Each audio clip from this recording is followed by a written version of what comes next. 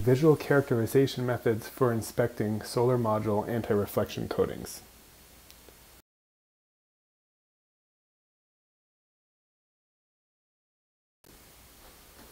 In order to improve power production, most modules today have a 1 to 200 nanometer layer of porous silica or a similar material on top of the module glass.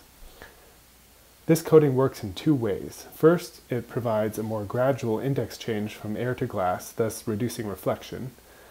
Second, the thickness of the coating is tuned to produce destructive interference for a wide range of visible wavelengths. On the left side is a plot showing the theoretical reflection spectra for a layer of porous silicon glass. The reflection spectra show a characteristic reflection dip, where the center of the dip depends on the coating thickness. We can then compare to the right-hand plot where reflection spectra were taken experimentally at 45 degrees angles of incidence, showing a clear spectral reflection dip at around 600 nanometers for a module with an anti-reflection coating. In contrast, the module without any anti-reflection coating shows a nearly flat reflection spectrum. The PV community has been interested in measuring how long anti-reflection coatings last in the field. On the right are the results of a study by Miller et al. Showing that anti-reflection coating degradation can be large after just 1 year of aging. In this experiment, the authors prepared glass coupons with different anti-reflection coatings and field aged them in Dubai for 1 year. The different coatings showed a large spread in performance loss over 1 year. Some coatings showed a near complete loss. Unfortunately, hemispherical transmittance can't be measured on assembled modules. The PV community would therefore benefit greatly from a method for quantifying anti-reflection coating performance on fully assembled modules. Luckily, there is a way. The reflected color depends crucially on the coating thickness. On the left, I am showing the reflection spectrum from anti-reflection coatings of various thicknesses. The plot color is the color the sample would appear if a white LED, were reflected from the sample. Color calculations like this aren't perfect because perceived color varies depending on ambient lighting and other factors. However, the general trend is accurate. Full thickness coatings are expected to appear blue. Magenta and yellow coatings imply increasing levels of degradation. Finally, white reflection denotes either a fully degraded coating or that no coating is present. This color is clearly visible by eye with a flashlight. Here I am shining a flashlight on this module and on a white piece of paper for color reference. Notice that the reflection from this module is blue compared to the white reflection from the paper. In order to record the measurement, I took a picture with a standard DSLR camera. I just want to pause here to emphasize how useful this is. Anti-reflection coatings and coating degradation can be identified using just a flashlight and the human eye. This would be an excellent addition to any field inspection of PV modules. To demonstrate the ease and utility of this method, I surveyed modules in the Intersolar 2020 exhibition. I walked around the exhibit floor using a keychain flashlight and a cell phone camera. About 18 out of 20 modules surveyed showed a clear blue reflection, which confirms the presence of anti-reflection coating. The only full-size module showing a white reflection was the first solar module. I also noticed that the backside of bifacial modules do not have anti-reflection coatings. So in conclusion, we'd approximate that over 90% of high-performance modules produced today have anti-reflection coatings. Now these cell phone images aren't that great, but the idea can be improved by building a portable imaging microscope. This optical setup images the reflection of a white LED from the PV module. We use a USB-powered LED and an RGB CMOS camera. The total cost of this setup is around $2,500, but a second generation could be cheaper and improved in a number of ways. In any case, when placed on a PV module, we get images like these. The small magnification is still able to resolve the texture of the rolled glass.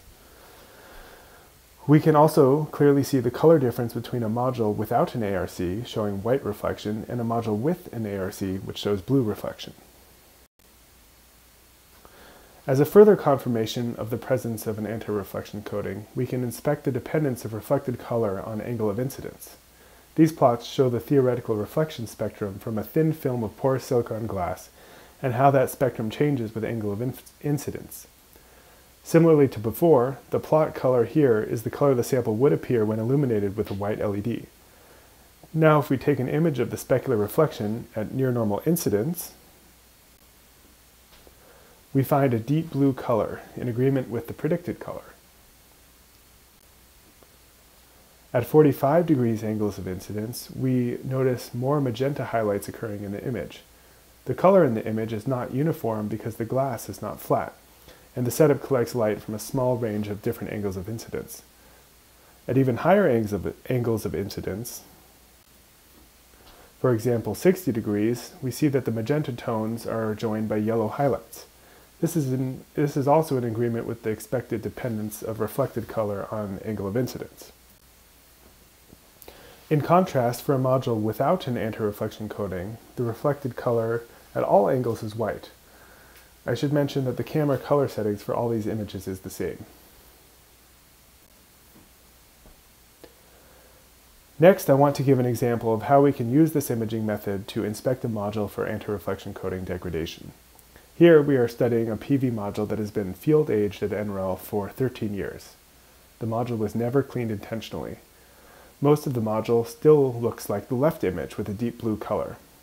By comparing to the spectral reflection curve measurement in the upper right-hand corner, this anti-reflection coating still creates a power enhancement of about 2.9% after 13 years. This is in general an excellently preserved coating. However, at the far bottom edge of the module, where soiling is most intense, a significant amount of ARC degradation is visible. We see some locations with blue reflection, which means full coating thickness.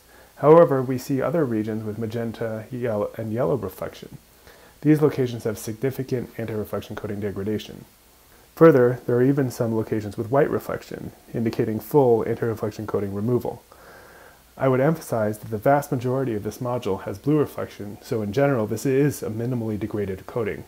However, this example does lead us to say that heavy soiling appears to accelerate degradation. You might ask, what else causes coating degradation? There are many solutions for module cleaning which typically involve rotary nylon brushes, either accompanied by water or not. There's a good question of how long modules last with these types of cleaning methods. There's a wide variety of cleaning frequencies in PV power plants. Many power plants don't get any cleaning at all, but the ones that do in the US typically clean around 1 to 2 times per year. Let's zoom in a little more and inspect the microscope images. We see some scratches where the reflective color goes from light blue outside the scratch to orange or yellow inside the scratch. This demonstrates that coating loss can occur due to abrasion by particles as the module is wiped during cleaning. In addition, we notice that the surface of the glass is a light blue, magenta, or orange color, indicating that the coating has been uniformly degraded. Lastly, I want to share some initial results showing how these scratches arise. This is an artificial abrasion test where I applied some dirty water to a cord PV module and brushed the sample 10 to 20 times with a medium soft nylon brush. This is attempting to simulate a wet module clean.